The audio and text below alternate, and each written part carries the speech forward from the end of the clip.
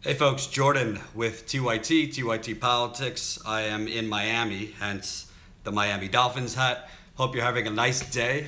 Try to get a little more light here. That's the best I could do. I wanted to report to you on some breaking news. I'm not in Flint, but I have sources on the ground there who are at a meeting. In Flint, as you know, there was an emergency manager in place in the state of Flint, in the state of Michigan, that was making the decisions for Flint. So essentially, an unelected administrator was the one who decided to switch from the Detroit water system to the Flint River, and we all know what happened.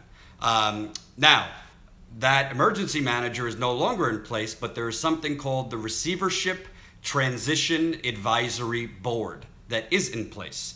The Receivership Transition Advisory Board is essentially plural. It's basically for emergency managers, but they're not called that. So they were appointed by Michigan Governor Rick Snyder, who, as you know, was the governor when the water switch happened, who kept his head buried in the sand for a year after residents were complaining, and who has done nothing since to help the residents of Flint, other than charge them and other residents in the state of Michigan upwards of $12 million to defend him and other state officials who are facing legal challenges in connection to the Flint water crisis. So this Receivership Transition Authority Board is a group of 4 businessmen who were appointed by Rick Snyder. So essentially, they are proxy for Governor Rick Snyder, and the Receivership Transition Authority Board has the power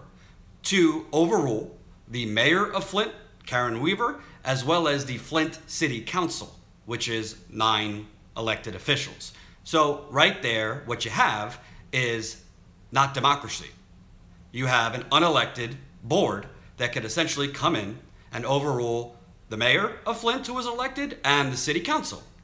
Okay, so we've established that. The Receivership Transition Authority Board, I believe, meets the second week of every month to basically look at what the mayor and look at what, you're right, Sovereign, it is a dictatorship, to look at what the mayor and the city council are voting on and all these things. So essentially, the city council had voted weeks ago to place a moratorium, meaning a break, a pause, on tax liens that were being charged to 8,000 homes in Flint. The tax liens were being placed on 8,000 homes because these homes did not pay for their poisoned water bill. So let me just make sure you understand that.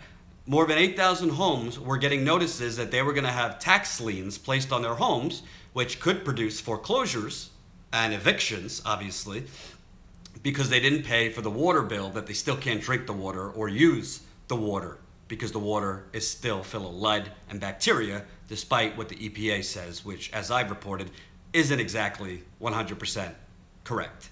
Okay, so the Flint City Council, in response to outcry from residents, the residents should be mad, placed a moratorium of 1 year. The vote was 8-1 in favor of placing a 1-year moratorium, which means the tax liens would not go into effect. As in everything else, all the votes of the city council go to the Receivership Transition Authority Board, which either allows the elected officials their votes to stand or overrules them. Well, the Receivership Transition Authority Board just met about an hour ago, and they have decided to overrule the city council, meaning that there will be, hold on. Sorry, I lost you for a second. Meaning that there will be no moratorium on the tax liens. The tax liens will go forward for those 8,000 homes. Sources on the ground said the Receivership Transition Authority Board gave no real reason except to say that it was going to consider the need to fund the deficit created by the City Council's refusal to agree to the Great Lakes Water Authority contract and as a factor in allowing the tax liens to be enforced. All right, so if you're a little lost, right now Mayor Karen Weaver has put forth a water plan that the city of Flint will stay on Detroit's water system. The city of Flint was on Detroit's water system for about 50 years. Detroit's water and sewage was renamed the Great Lakes Water Authority. So Mayor Karen Weaver has put forth a plan for Flint to stay on the Great Lakes Water Authority system for 30 years. And the state of Michigan is very, very hell-bent on getting that passed. The City Council of Flint met last night, and they need more information. So they did not vote to enforce Mayor Karen Weaver and what the state of Michigan wants, which is to stay on the Great Lakes Water Authority. They wanted more information. It's very interesting that the state is trying to ram through this Great Lakes Water Authority 30-year contract. They're hell-bent on it. And now the reason the Receivership Transition Authority Board gave today for not basically approving the Flint City Council's moratorium on the tax liens was saying we need to consider the need to fund the deficits created by the City Council's refusal to basically pass the 30-year contract for the Great Lakes Water Authority. Translated, if you do not approve the Great Lakes Water Authority contract, we're going to keep tax liens on lead-poisoned residents. That's what they're saying. That is what they're saying. So why, then, are they so hell-bent on pushing this 30-year contract with the Great Lakes Water Authority? Again, this is the original Detroit water system that Flint was on for 40 to 50 years with no problem. Then they switched to the Flint River temporarily while this privatized pipeline was being built. We all know what the result was. But now, essentially, the city council had voted, we're going to place a 1-year moratorium on the tax liens. The Mayor Karen Weaver agreed with that. And now this unelected board, appointed by Governor Rick Snyder, who, by the way, won't release any of his emails prior to the year 2014 so that we could see, well, what was his statements or involvement in the decision-making process on why they switched from Detroit to the Flint River. Wouldn't we like to know? Wouldn't you like to know what the governor's involvement with that was? I would, but Michigan has the worst freedom of information request laws in the country. Very hard to get, as a journalist or anybody, get emails or information from powerful officials and government officials. So basically this RTAB just voted to essentially punish the victims who have been lead poisoned and worse in Flint. They're going to place tax liens on their properties and possibly evict them and foreclose on their properties. America, land of the free, where you're poisoned and then you pick up the tab. That's what this is. Let's not make any mistake about it. So I want to also read to you a letter that the state of Michigan sent out to the city of Flint on Friday, which further, let me move this backwards, which further puts into question if all of this is really a scheme to get this Great Lakes Water Authority contract rammed through, which then we have to wonder, why are they in such a rush? Why are they in such a rush to push forward this Great Lakes Water Authority, and who's benefiting from it and who's making money off of it? Because it's always the money, follow the money, right? So here's the letter that was sent to the city of Flint by the state of Michigan on Friday. The information available to us indicates that the city council has refused to approve the agreement negotiated by Mayor Karen Weaver, whereby Flint will enter into a contract with the Great Lakes Water Authority to purchase finished water. One more time. The Great Lakes Water Authority is the renamed agency. It used to be Detroit's Water and Sewage. Flint got its water from Detroit Water and Sewage for 30 years. Okay. Any further delay by the City Council in approving that agreement or attempt to force a change in the water source will create an imminent and substantial endangerment to the public in violation of the United States Environmental Protection Agency's January 21st, 2016 Emergency Administrative Order, as well as the settlement agreement in Concerned Pastors First Quarry and the state and federal versions of the Safe Drinking Water Act. Okay, there's a lot in there, so let me explain it to you. Basically, the state of Michigan is telling the Flint City Council, if you do not approve the 30-year contract for the Great Lakes Water Authority, you will be in violation of a January 2016 EPA order. That is a lie. Plain and simple, that's a lie. The January 2016 EPA order said before any water switch can happen again in Flint, which obviously that's what caused the problem in the first place, the water switch, before any water switch can happen, there needs to be 6 months of testing and all decisions need to be approved on a federal basis. What they're talking about is not a water switch.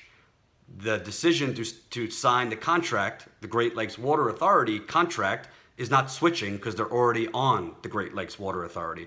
Really what the state wants and Karen and the mayor wants the city council to vote on is keep staying on the water source, Great Lakes Water Authority that they're on now, and signing a 30-year contract. So the state threatening the city of Flint saying you are in violation of the EPA's order from January 2016 is a lie, because the EPA order is simply about water switching from one source to another. This is not switching from one source to the other. This is staying on the source they're already on. So that's the first lie.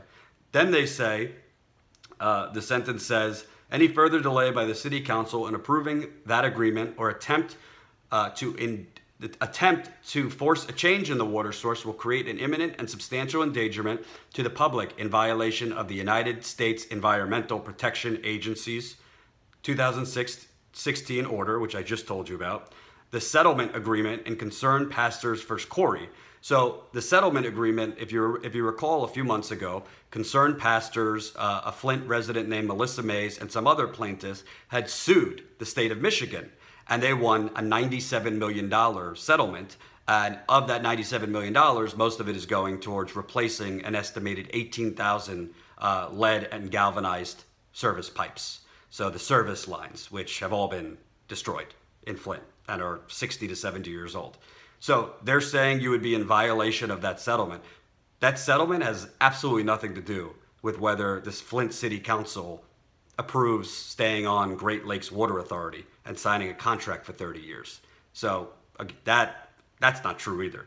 That settlement was approved by a federal judge, and a federal judge mandated the state of Michigan. The state of Michigan is getting help from the federal government too, to pay the $97 million to pay for 18,000 replacement lines. Has absolutely nothing to do with whether the Flint City Council approves staying on the Great Lakes Water Authority. So again, the state of Michigan is essentially lying in this threatening letter to the city of Flint and the Flint City Council. And they also mentioned you'd be in violation of the Safe Drinking Water Act if the Flint City Council does not approve the 30-year contract. That sounds suspect to me. I don't really know why they would be in violation of the Safe Drinking Water Act. The city of Flint and the Flint City Council has in front of them several options for the future water source, so I don't particularly know why not approving the one the mayor wants and the state wants would be in violation of the Safe Drinking Water Act. Each of these violations provide an independent basis upon which the Michigan Department of Environmental Quality are the geniuses that decided not to put anti-corrosive controls in the water when they switched from Detroit's water system to the Flint water. That's the Michigan Department of Environmental Quality. Each of these violations provide an independent basis upon which the Michigan Department of Environmental Quality and the state of Michigan can act. The basis for our contention are more fully set forth in Director Greether's June 15, 2017 letter to City Council President Nelson and Mayor Weaver.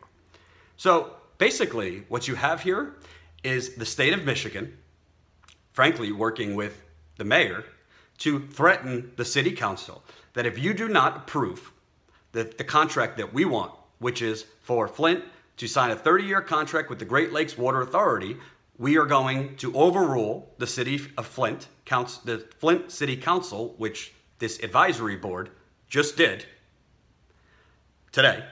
They overruled their vote to place a 1-year moratorium on tax liens. They're basically saying, if you don't sign this contract, we're going to keep the tax liens on the citizens that have been poisoned. That's exactly what that means, folks. You can't make this stuff up. And the reason they do this is because no media covers it. Even the local media, frankly, in Michigan doesn't cover this stuff and doesn't say what's actually happening.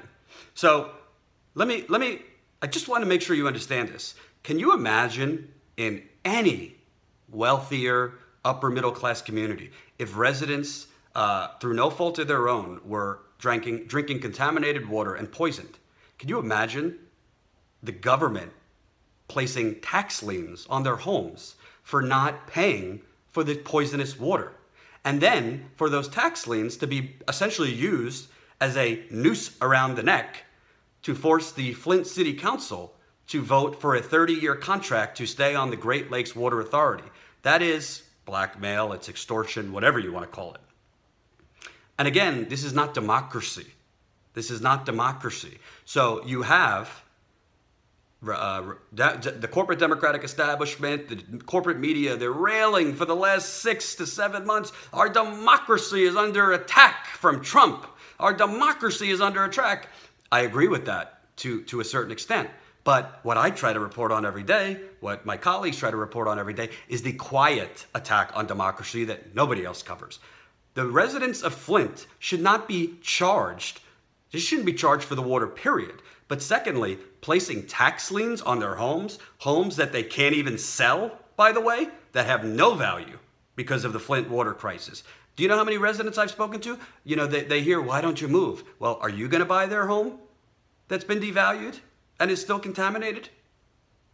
So basically, the Receivership Transition Authority Board, an unelected board appointed by Governor Rick Snyder, and whose right-hand man, Rich Baird, who is the Governor Rick Snyder's, essentially his henchman. He's called I think his title is Transformation Manager. Again, Transformation Manager.